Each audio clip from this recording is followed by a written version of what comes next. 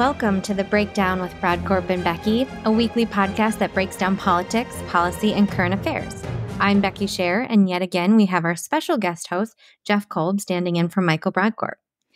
In today's episode, we're pleased to welcome two guests for the first time ever. We'll start local by chatting with Kurtis Hanna to break down the legalization of marijuana here in Minnesota and the push to legalize other drugs. We will then be joined with Bryan Strawser. Bryan will join us to break down the biggest story of the week, the Trump indictment and what it means for the former president and current frontrunner for the Republican nomination. Finally, we'll end this show with our typical tweets of the week and the food fight with Brodkorb and Becky, featuring our guest host, Jeff Kolb, of course, as well as Bryan Strawser. This week, we'll be debating favorite barbecue side dishes. We're excited for you to be joining us today, and Jeff, thanks for being our stand-in guest host again. I'm excited to be here. Becky, this is normally where we do the small talk, but no small talk today. We got a big show. We got to get this in. Let's get going. So let's roll right into our first guest. If you've been listening to the show, you know that I've got a theme here for the next few weeks as I'm guest hosting, which is inviting people on people I have never met in real life, but know from Twitter. And so our next guest fits into that description perfectly. Our guest is Kurtis Hanna, who has lots of titles. I see lots of kind of titles or different organizations that you're involved with. Did you want to use a preferred title or kind of explain a little bit about who you are? Yeah, definitely. Essentially, I'm a drug policy reform lobbyist at the Minnesota legislature. I have run for office twice. I ran as a Republican for House of Representatives in 2012 and ran for mayor of Minneapolis in 2013. But primarily, I got involved with drug policy with cannabis by co-founding Minnesota NORML. It's an advocacy group that's been working for over 50 years now to try to legalize cannabis. And most recently, I was their contract lobbyist this last session. So I did notice that. So NORML is that a nationwide organization, and then you're kind of like a local chapter? Is that how that works? Exactly. We're the state affiliate of the national organization. Okay. And then you were a registered lobbyist in the last session. Is that the first year that you've been a lobbyist, or had you been a lobbyist prior to that? Yeah, I was working as a citizen lobbyist, but essentially the last 5 sessions I've been down there full time while they've been in session. With NORML, or just I was doing it independently for a while there. Like I said, as a citizen lobbyist, and last 2 sessions ago, so last year was my first year as a paid lobbyist for Minnesota NORML. Okay, cool. So you actually answered some of my questions I was going to ask already. So that's good. Very efficient. So let me just set the stage. If you follow me on Twitter or know me at all, I am like the most anti-marijuana person probably that you know. I don't know, unless you maybe have like an angry grandpa that you know who's more anti-marijuana than me. But I invited Kurtis on. I really wanted to understand kind of where things are, where we think things are going, and I just wanted to get some information. So Kurtis, for the benefit of the audience, can you kind of break down, because that's the name of the show and that's what we do here, what passed in the last legislative session, and let's start with that. I'm going to interrupt real quick because this is what I like to do, and give you a little friend in your corner. Different than Jeff, I do support the legalization of marijuana. I was strongly supportive of the legalization of medical marijuana. It is something I am a Republican, but I say I'm a hippie at heart, and this is one that I do believe.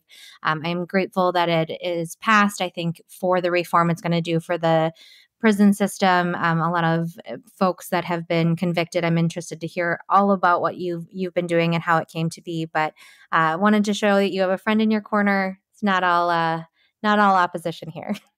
Sure. Well, yeah. This last session, the Minnesota legislature passed adult use cannabis legalization, which means if you are over the age of 21, you can now possess and grow cannabis in your own home.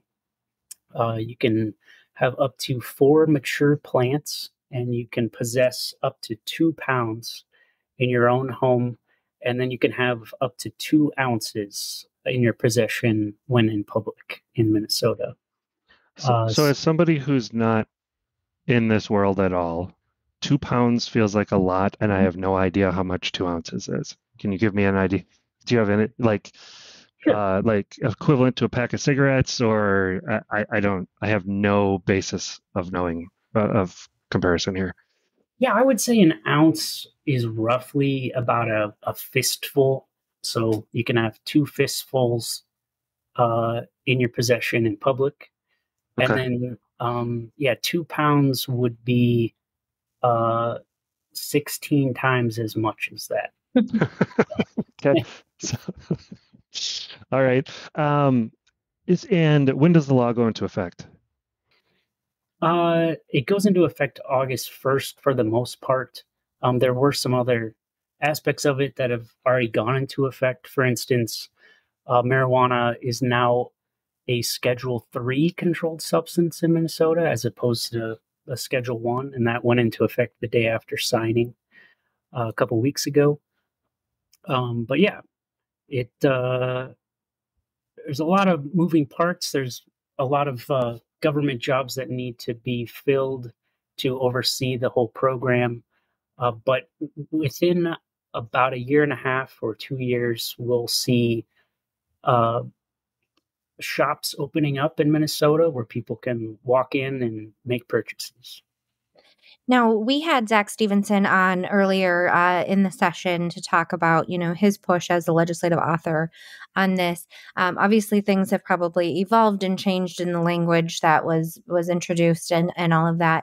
I know Michael shares Jeff's concerns with the legalization. Michael, our other co-host that normally is on here. What would you say to folks that do have some concerns for this being legalized, maybe the public safety aspect of it? What do you say to folks that have those kind of concerns about it? Sure. I mean, one big argument that I often um, mention is that Milton Friedman, no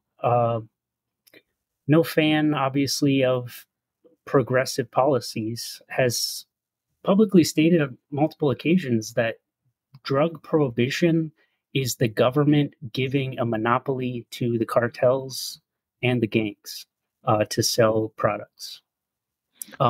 Just from an economic standpoint, that's what is happening. And those business entities engaged in illegal sales, they don't have a dispute resolution system like other companies have where they can go to court and sue one another.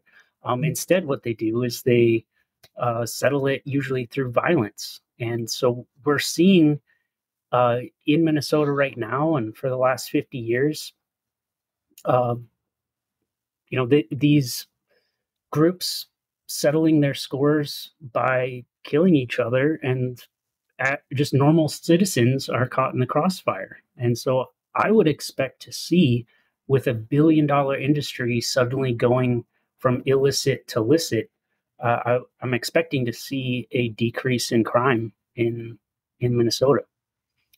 Additionally, we're not going to be clogging up our courts any longer with cases related to possession or sale of cannabis. And additionally, law enforcement can focus on violent crime, property crime. In a lot of ways, drug prohibition and cannabis prohibition is kind of a property crime where law enforcement are told to steal the property of average citizens. And instead, we will now be able to call the police on the phone and say, hey, a crime has occurred. Please help me out. So let me ask the Twitter conversation.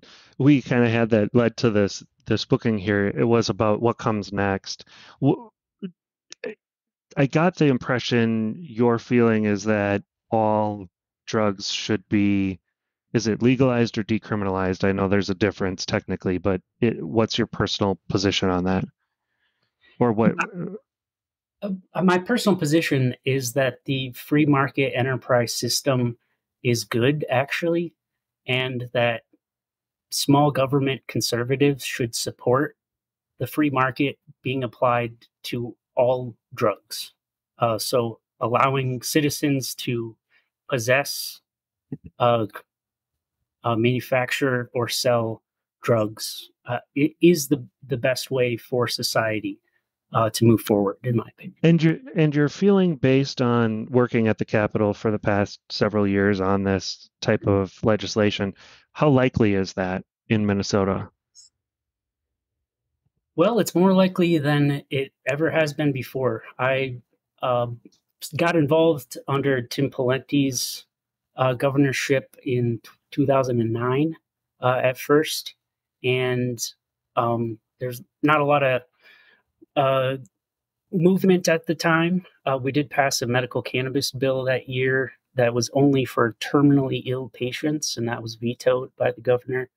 And then we had Governor Dayton, who was also no friend of drug law reform. But now it's a consistent mantra that I'm hearing that prohibition hasn't worked. Uh, it is said in the context of cannabis, obviously, but I think that the public and the politicians are coming to the realization that the prohibition on all drugs also has not worked, and that there is a need for reform to take place. So I'm not.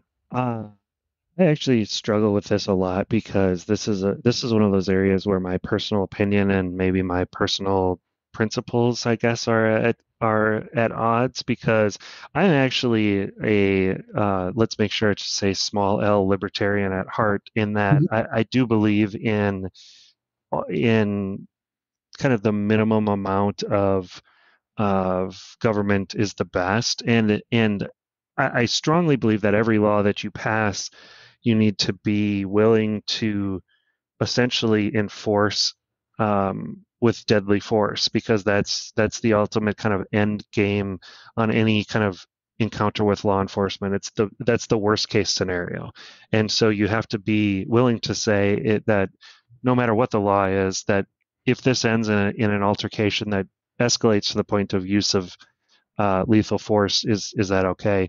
And I struggle with that. So I again I personally, it's the worst smell I've ever smelt in my entire life. I hate it. But I understand we don't govern based on what I don't like to smell. Unfortunately, I think things would go quite a bit better if that were true. But that should be, we should have the bad smell czar. But I do. I actually, I'm a kind of pro everything at heart, really. So I do struggle with that. I do struggle with a lot of the. I think that a lot of the, I guess, call it the science or call it the arguments made to get to where we got were disingenuous and were and facts were applied kind of loosely, but we kind of are where we are. And I think the last question I have on this topic is really, so now from a federal level, right, we still have an issue where there's a difference now between the legal status of a particular product at the state and at the federal level. And this is something actually many years ago, my wife and I lived in Colorado, and this is something that she dealt with firsthand because she worked for a bank. And when Colorado legalized marijuana, all of these, they were a federally chartered bank, and a federally chartered bank can't allow you to do business in a way that, on something that's illegal federally. And so it created this situation, which I think is also problematic, where it became basically an all cash business because these people couldn't find banks, and you had to find a state chartered bank, and those are kind of few and far between. And you end up with some kind of creative things there, and lots of cash around generally leads to problems too. But Kurtis, what are your thoughts on the federal level? Do you have any insight on that, or where do you think that's going? Yeah, President Biden in October of last year, conveniently right before the last election, did direct his Secretary of Health to look into the classification of marijuana as a Schedule One substance.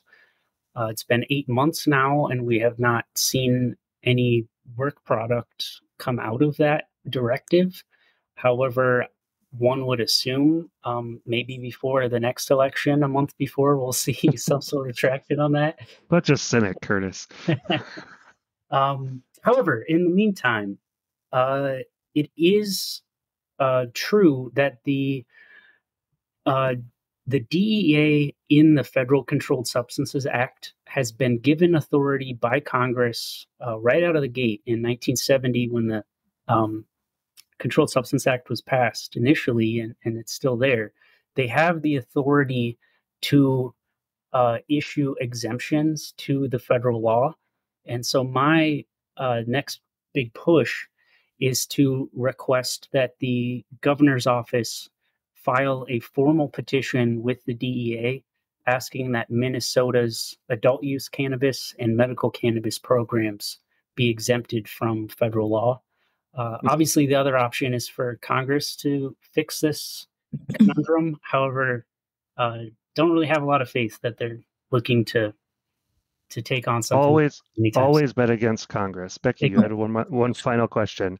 Yep, I have one more question. My question is, again, kind of going back to those who over the last years, decades, whatever it might be, are currently sitting in jail due to marijuana related crimes.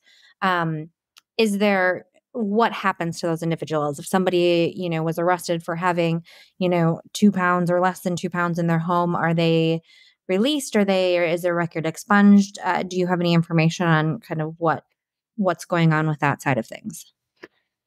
Yeah, Minnesota's law is fairly good on that topic in that they have decided to issue automatic expungements for anything that was lower than a felony for cannabis-related offenses. And so those, you don't have to a petition or apply for an expungement. It'll be automatically granted. And then for people that are currently in jail for cannabis or have a felony on their record, there also is a cannabis expungement board that was created under this new law, and they will be going through the felony level cases, and they'll have the discretion to issue expungements, but it's not mandated on them. And do you know how many individuals are impacted by that or will benefit from that? Really putting you on the spot there. No, it's okay. I think the number was 60,000 Minnesotans will see an expungement. I think that's through the automatic expungement process. Yeah. And then perhaps there'll be more with the Cannabis Expungement Board. So it's a quite sweeping change. I think it's a good recognition that human beings should have the privacy right to use substances without the government interfering, and that the government made a mistake, and that's being rectified by the legislature. I think that's a positive move. All right, final question, Kurtis Hanna. What's next for you? You've been doing legislative lobbying in Minnesota for the last several years.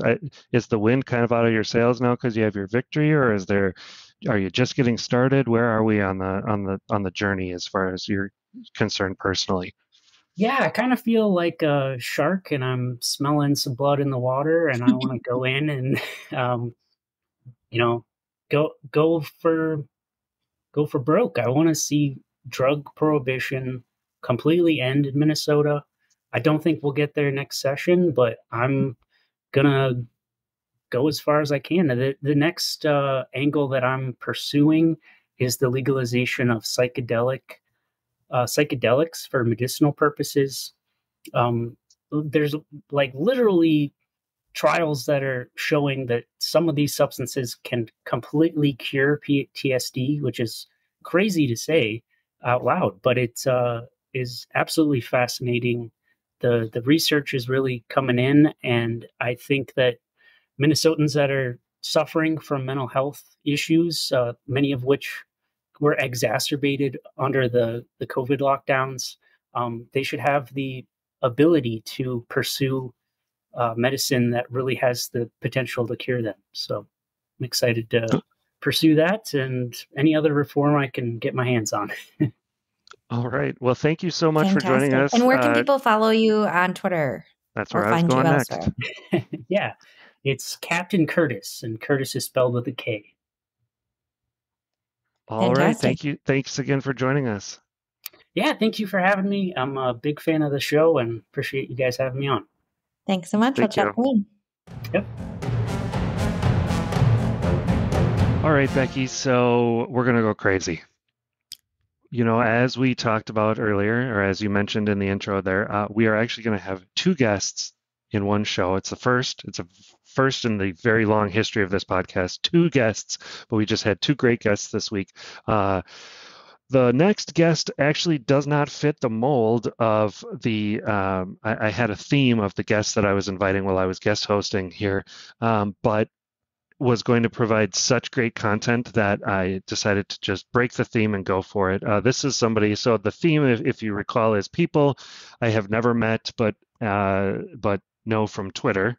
But the theme works for me. So okay, so that works. So you have not met Bryan in real life. So our next guest is Bryan Strawser. You may know him as the chairman of the Minnesota Gun Owners Caucus and Political Action Committee, if you're into politics here in Minnesota.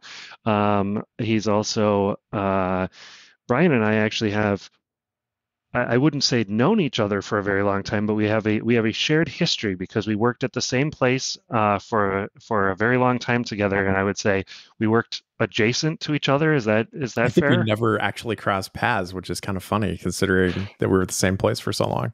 Yeah, but it was more than 10 years. Yeah, we worked together at the same place, kind of in the same department, but just in different corners of it. So, so I've known of Bryan for a long time. I don't know if he'd say the same of me. I don't know if I was as infamous as he was. But we invited Bryan on today because over the weekend there was a Twitter thread where. Do I need to call you like Professor or Dr. Strawser? Or no, what? I'm a long way from that still. So Bryan just completed a dissertation as part of the process of earning an MA in International Relations and Contemporary War, which sounds extremely important and very cool. But the dissertation, and that's King's College London. King's College London. So he's an international scholar. So I think it's fair to say that we have an international scholar on the line today. And the title of the dissertation is A Discourse Analysis of Donald Trump's and the American Alt-Right's Conception of Truth and Its Implications for Public Discourse, which is a lot of words, but I think you are at this point, Bryan, a Donald Trump academic, and had some things to share. So obviously the big news this week that Donald Trump was indicted for, I guess, technically violations of the Espionage Act. However, it has a lot to do with the handling of classified documents. Bryan, you had some insight on kind of what we would see from Donald Trump when we after this indictment came down. And then, so do you want to talk a little bit about, maybe give us a high-level overview of what your dissertation is about and kind of what your background and sort of the academic interest in Donald Trump and the alt-right is, and then maybe give us a little bit of color on the incident itself. So, well, real quick, can I just, for anybody who's listening who might be living under a rock, just a couple of details of this indictment before we get into analyzing it. Just want to lay out, we did talk about this, in our terms of our script, we're going to break down the Trump indictment here. So we did chat about this in April. Want to give a shout out to Michael. He did state at that time that that indictment was likely the most inconsequential or weakest of the cases that were to come. It appears, as we're seeing this one, that seems to be the case. This indictment lays out 37 federal charges, felony counts against Trump, 31 of those willful retention of classified documents, a whole list of other conspiracy to obstruct justice, withholding documents, scheme to conceal, and all of the like. According to the indictment, some of these documents included information about the U.S. nuclear programs, vulnerabilities of the U.S. and its allies to attack, how the U.S. would retaliate in response to an attack, defense and weapon capabilities of the U.S. and other countries. Pretty wild. I'm excited to hear your take as the expert on this. I just want to also note that we are taping this on Monday, arraignment coming down tomorrow. I apologize, my child screaming in the background. So go for it, Bryan. Sure. So I think by way of academic background anyway, I've just finished 4 years at King's College London in the Department of War Studies. It's the first department in the world, 60 years ago now, that studies the entire interdisciplinary idea of conflict. So war in all of its forms.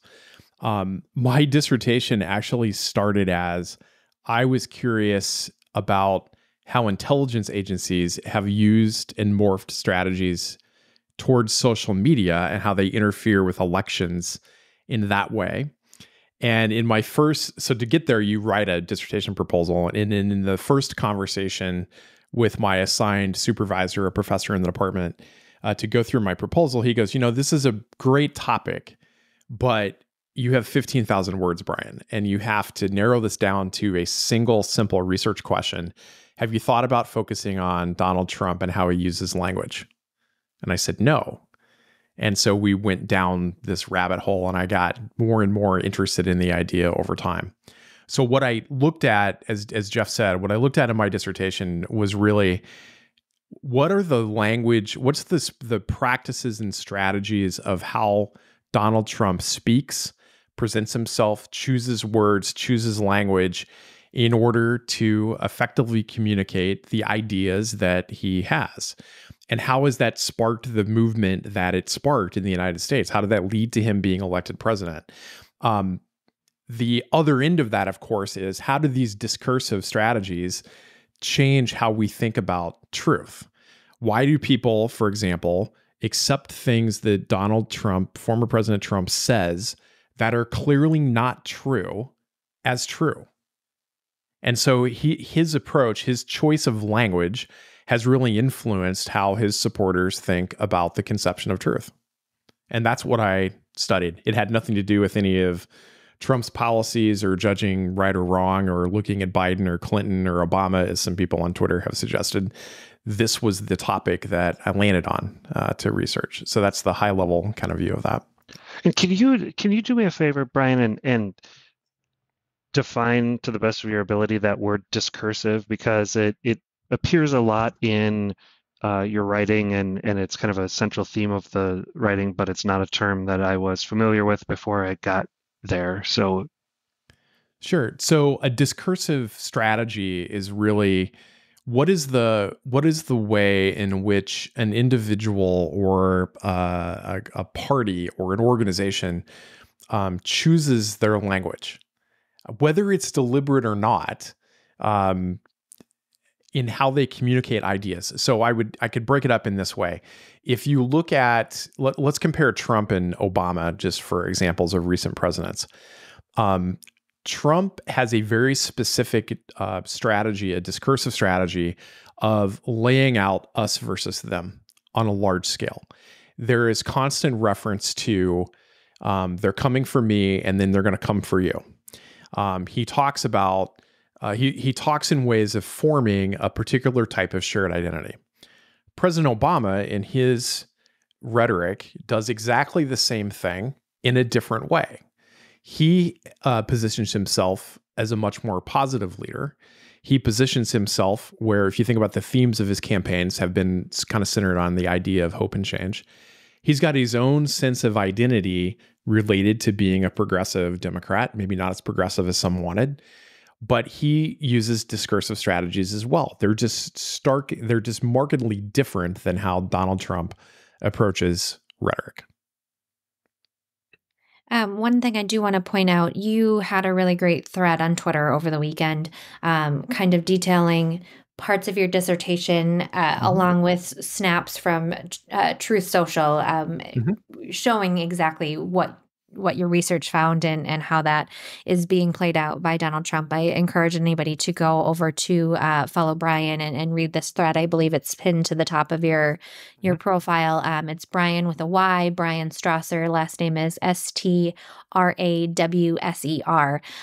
To go find this. One tweet of that thread that really stood out to me was you said, dog whistling and euphemism are subtle communication techniques often used by Trump. He may use these techniques to communicate his views on the indictment without explicitly stating them. You also go into some other examples of how he uses that.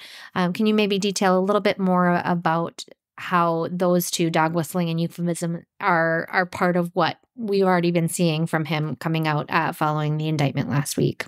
Yeah, so clear back to when, you think about the infamous walk down the stairs, the ride down the escalator at Trump Tower when Donald Trump announced that he was going to run for president in 2015. Part of that speech, he said, when Mexico sends its people to the United States, they don't send their best. They're not sending you. They're not sending they're sending people that have lots of problems, and they're bringing those problems with them. They're bringing drugs, they're bringing crime, they're rapists, and some I assume are good people. That's the kind of dog whistling that Donald Trump does. He chooses deliberately provocative language that can be widely criticized, but look at the media attention that it garners for him and his cause. And in the same way, that commentary in his announcement speech put the issue of immigration policy right in the middle of the public discourse around Trump's candidacy and an issue that resonated with his base. So it was a very deliberate choice of words that Trump made because that's the kind of discursive strategy that he pursues. In the same way that when I can't remember this weekend if it was Georgia or North Carolina where he said this, in relation to the indictment, he started his speech by saying, I'm going to, something along the lines of, I'm here to stand in the way of the globalist agenda. And of course, globalist is another dog whistle that's often used to refer to Jewish. It's a fairly anti-Semitic term. Now, he may be thinking of this as, I'm trying to stop this global agenda that's anti-American, but it's not perceived that way by his base of support. And it's not perceived that way by the other political side in fights like this. So let me ask you a little bit about dog whistling. That's a term that I think gets used a lot. I think it's one of those terms that I think gets overused. You just made a statement there. And I always feel like maybe I don't have the book or I don't have the secret decoder ring, because when you say, you made a fairly declarative statement there saying, when people say globalist agenda, that means Jewish, right? It doesn't to me. I don't know if that's just because I'm not plugged in right into the right crazy lane or whatever, but I find myself a lot of times when I hear people doing this analysis and saying, oh, this person said that, but what they really meant was this, or they said this and what they really meant was that. And I feel again I don't have the secret decoder ring. I don't know what that means.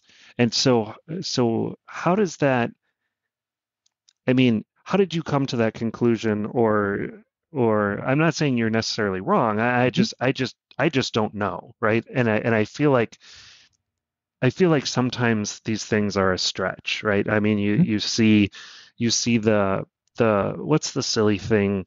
We all played the stupid game where you make the okay sign and then somebody punches you, and and then suddenly it's like, oh, some guy at West Point made the okay sign, so now they're all white supremacists or something. Right. And so I feel like I feel like at least that sometimes this can get kind of silly. So can you speak to that a little bit? Well, I think you have to put it all in context. Like my 12-year-old daughter literally gave me the okay sign 15 minutes ago because I asked her how she's not had a great day today. And she flashed me the okay sign while listening to music on her phone and went back to the basement where she's hiding out. So was she using that as a sign of white supremacy? No. But I think with Trump, you have to look at this in context of what's the body of his rhetoric over the last 7 to 8 years or earlier. Part of the research that I did was I literally watched hundreds of hours of Trump. Campaign rallies, Twitter, Truth Social. Yeah, it was brutal. But also his allies. So I think you can, if we use the globalist comment as an example, that's a well-known alt-right term as a dog whistle for Jews or Jewish influence. It plays right into any conspiracy theory you want to think about that's anti-Semitic in nature. And I think you've got to put it in context of the whole body of work. I think I cite in my dissertation that when Trump fired Rex Tillerson as Secretary of State, Steve Bannon's texting a journalist at Axios saying, "Come on, dude, this is the end of the globalists." And Tillerson, of course, is Jewish. So I think you have to put all of that together. I'm as skeptical as you around a lot of dog whistle terminology, but I think in Trump's case, it applies. Do you actually believe, based on, so you've done a lot of research, do you believe he knows what he's saying when he says those things? Or do you believe that it's kind of the people around him? I guess where I'm going with this is I've never felt that Donald Trump is somebody with a lot of real core values, that he really truly believes in a lot of things. Other than promoting himself, I'm not sure that there's much that he believes in. And so I think if he thought he could get, if he thought he could take anything and turn it into some kind of advantage for himself, I think he'd believe in it. And that's always been part of my problem with Trump in particular, is that I don't know that he's some of the people that are around him are real crazy nut job conspiracy theory type people, and I think he gets some of that influence. But do you believe that he himself kind of buys those theories, or is he in a way, I guess, co-opting them for his personal gain of power, to gain his personal power, or what do you think is going on there? I wish I knew. I think that I think to some extent Trump's landed on some of these things because it has been successful for him. And I'll go back to a story when he was thinking of running for president. And I don't remember what book this was in, about one of his early stages of his campaign, but Steve Bannon went to talk with him about joining the campaign. And he asked Trump why he was running and what were some important things to him. And Trump said something, brought up NAFTA and said, these people that have lost their jobs over NAFTA, these, automakers and auto workers and iron workers and whatever he was citing, they didn't ask to get screwed, in this treaty, but they did. And I feel like these people need a voice, and that I'm someone who could speak for them. I think those are good political instincts, whether somebody told him that or he landed on that himself. But that also plays into these themes of us versus them, right? It's the DC swamp that passed this treaty and screwed all of you, and I'm going to go back and drain that swamp and fight for you. And that feeds into that us versus them mentality. So as you conducted your research, what was one thing that was maybe the most shocking thing that you kind of uncovered or found through digging through everything?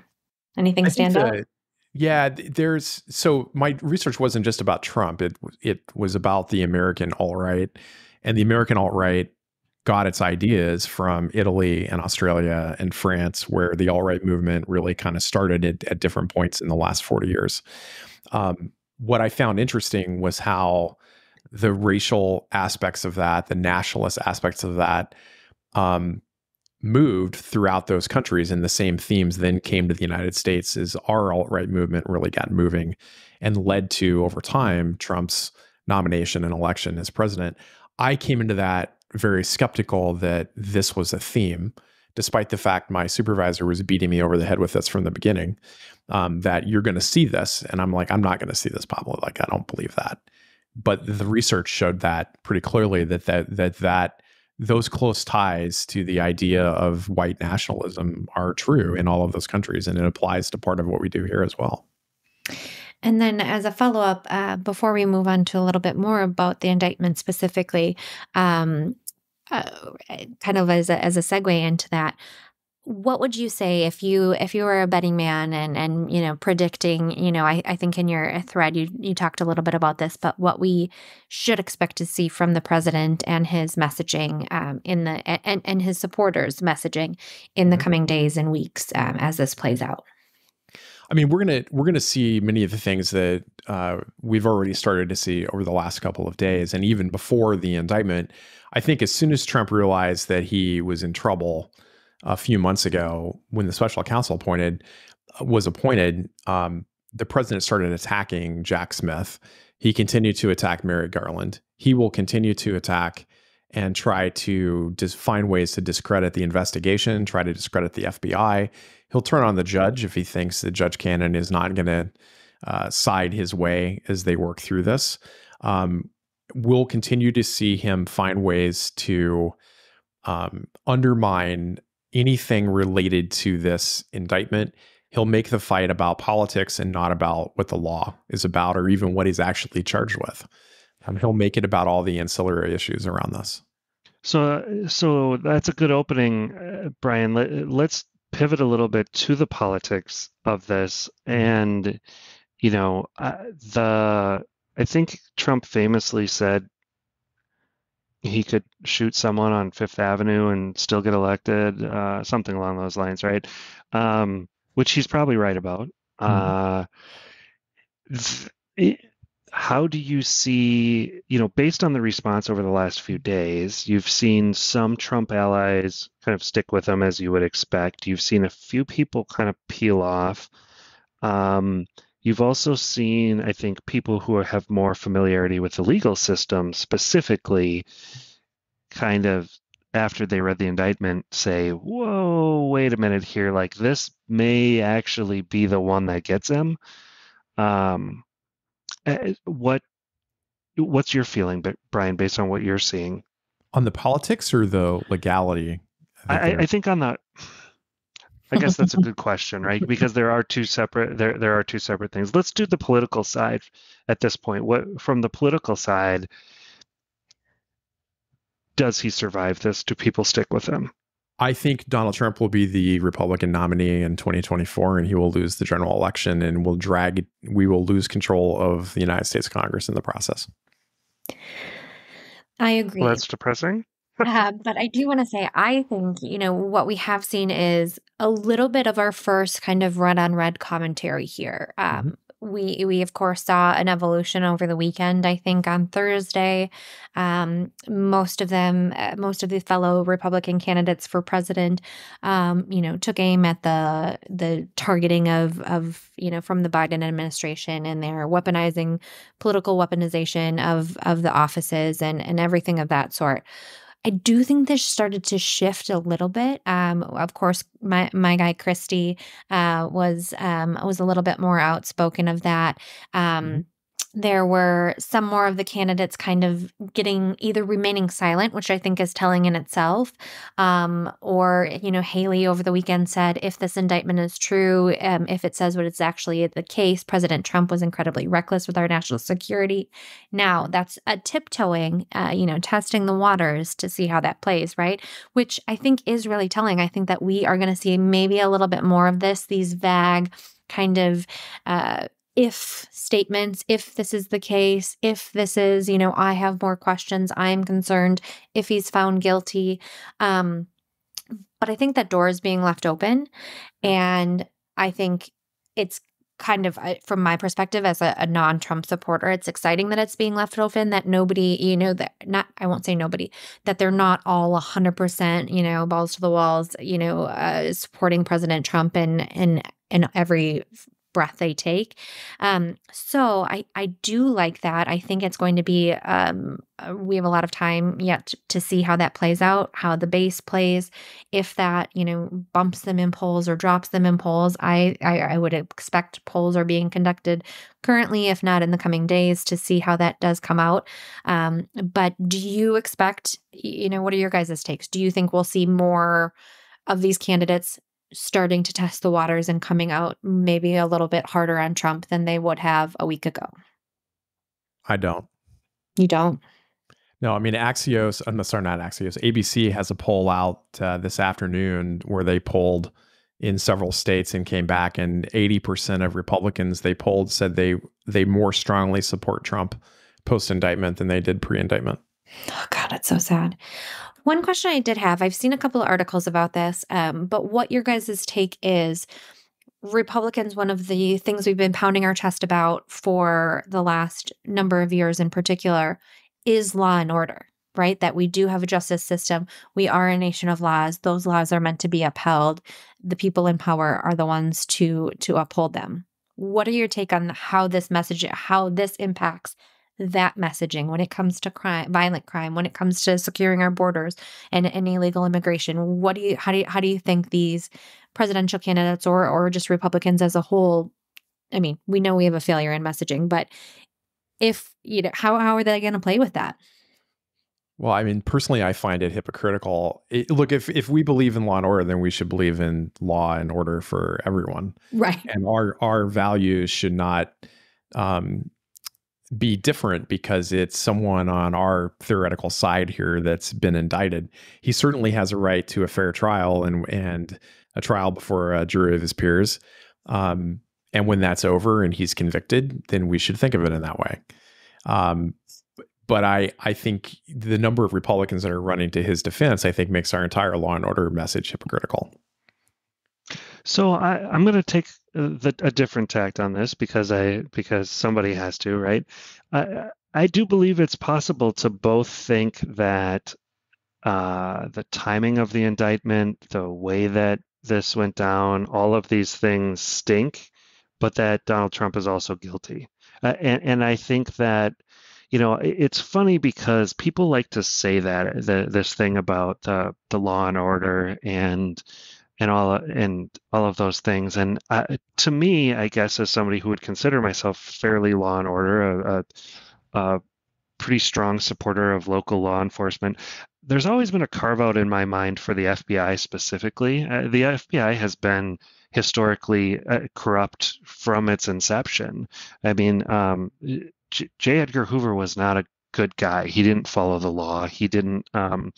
He played dirty, and I think that there is some of that DNA in the FBI, and the FBI, I think specifically, not to say every FBI agent is bad. I would never make that type of claim, but the FBI as a political apparatus definitely has made some questionable moves in the last several years. So I think it's fair to hold both things simultaneously and say, hey, the Department of Justice and the FBI are overly political and we've got a problem there, but also Donald Trump is guilty. I mean, I think, and that's one guy's opinion. I think that certainly takes a well-versed messenger. So, Jeff, we're signing you up for that job. I'm not saying, look, I don't know that it is a winning message, honestly, but I mean, from an intellectual standpoint, there are some. I mean, the FBI has not covered itself in glory over the past several years, and I think it's not. I don't think it's necessarily hypocritical to be able to point that out, because we need to hold law enforcement accountable when they do bad things, just as we do with local cops. When they do bad things, we need to hold them accountable. We need to hold this kind of national security apparatus accountable as well. I'm not going to go and tell you there's some kind of globalist agenda necessarily, but I am going to say that it is a bit problematic, in that that's what makes me. It's always made me a small c, however you want to call it, small government conservative, is that I want the government to be small so that the vector for the abuse of power is as small as possible, because power generally gets abused at every level. And so that's why the smaller the government, the better the government generally. I'm not a no government anarchist. Absolutist. Yeah, I'm not. I mean, we need laws, but we need to have a system we need to have a system where I think the powerful can be held accountable, but not in a way that stinks. And so that's part of what kind of is causing me a little bit of heartburn here, that that it has to be Trump who gets to be the poster child of this. But I think clearly, if everything is as is written in the indictment, then there are serious issues. But I think it's also fair to question kind of how we got here. So I disagree. Go ahead, Bryan. I was going to say, I'll add maybe a slightly different take on that. Assuming what's in the indictment is accurate, and this was properly investigated in accordance with our laws and the rules of criminal procedure, the FBI's job is to investigate the facts. It's the U.S. Attorney's job, or in this case, the special counsel's job, to decide whether or not to prosecute. The FBI cannot make prosecutorial decisions on their own. They're an investigative agency, and they did that here. And handed over that information to the special counsel, who continued with an investigative plan and then made those decisions. If this was me or you or anyone else that had a security clearance who willfully withheld this information, we would have been arrested about 3 days after the search warrant. I think they've shown significant deference to the former president before reaching this rather momentous decision to proceed with an indictment. And part of, the DOJ's own rules on indicting for federal crimes require them to believe that they have the proper evidence and that they're able to win the case. So I think, so again, that's very nice. I'm not discounting what you said. That's a very nice sentiment. I think part of where you lose this because things don't exist in the bubble of academia or higher thought, right? They exist in the realm of politics. And so I think where you start to lose people is by kind of the outsized reactions to things like this. It's not being treated on the Democrat side as this is a very somber thing. This is something we took very seriously. This is, it was an extraordinary step, but it had to be done because whatever, it's party time. We finally got him. We've been after him for years. We tried to impeach him before he was even in office. Let's go. And now we're finally going to get him. And so I think that again, we talked a little bit last week about people in the middle and how when I use that term meaning in the middle, that doesn't mean necessarily people without opinions, but it means people who look to both political parties and think, what the hell is going on? I don't want any part of either of that, right? Yeah. And I think that is the vast, vast majority of Americans at this point are looking around going, you guys are all nuts. But so I don't know. That's kind of where the other difficulty here too, and this goes back to political rhetoric, right, is there's wide misunderstanding of other investigations involving other presidential candidates or current or former presidents or former VPs who have also been discovered to have had classified material. Hillary Clinton's email issue, Mike Pence having documents, the President Biden having documents in a couple locations, and how those are different and similar at the same time. I don't think any of those are well understood. And nor are they easy topics to explain. Right. And I think that's also how we end up here is that the more complex the crime, the harder it is to explain to people. And, the bullet points if the bullet points sound the same, then they must be the same, right. Which causes some trouble for us. And I want to make one quick point before we do move on.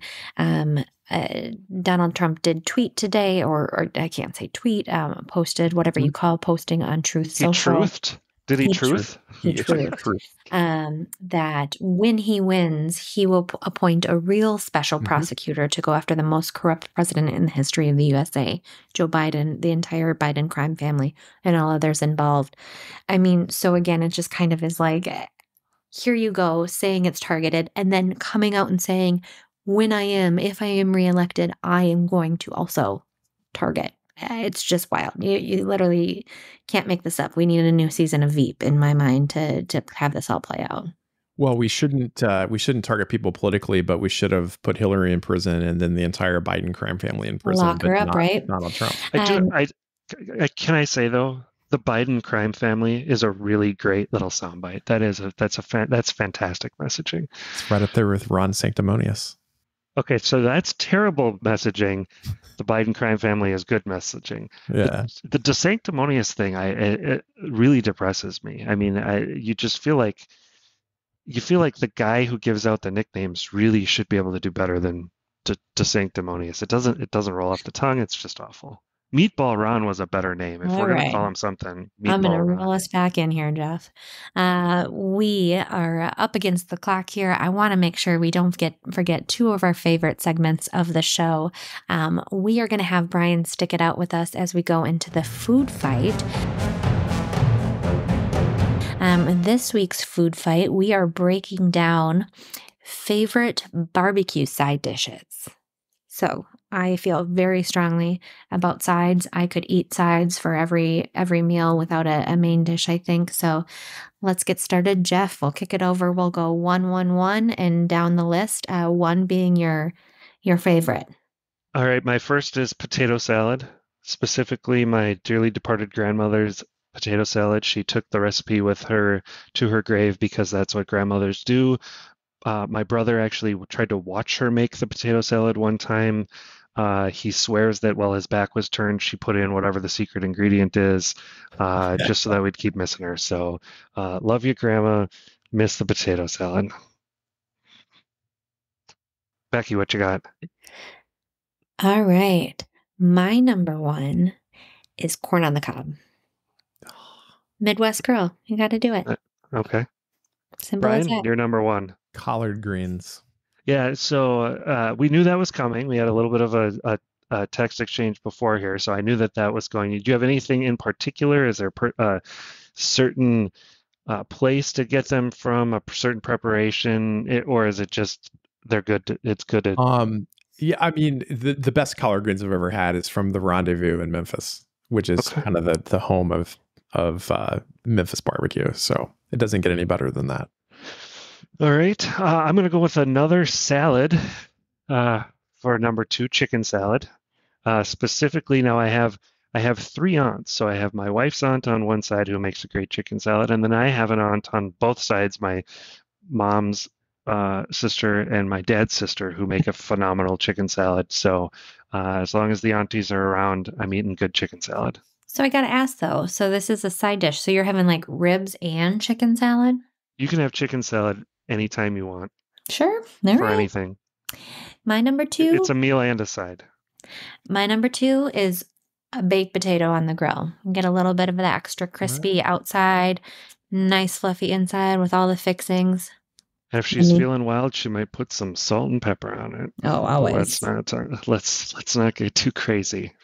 Bryan, you're number 2. Potato salad. It's got to be a mustard-based potato salad, though. Okay. All right. Fantastic.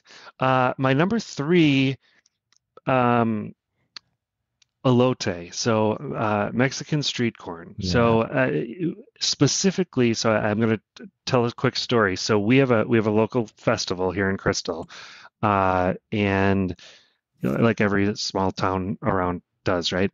And one year we got the corn lady to come out, and she made this elote, and she had the trailer up and had it going for a few hours, and then she had a heart attack and couldn't come back to the rest of the festival and has never been back. She lived, thankfully, but it was like the best elote I've ever had, and the poor lady had a heart attack after setting up her food booth. I felt awful for her and for my stomach.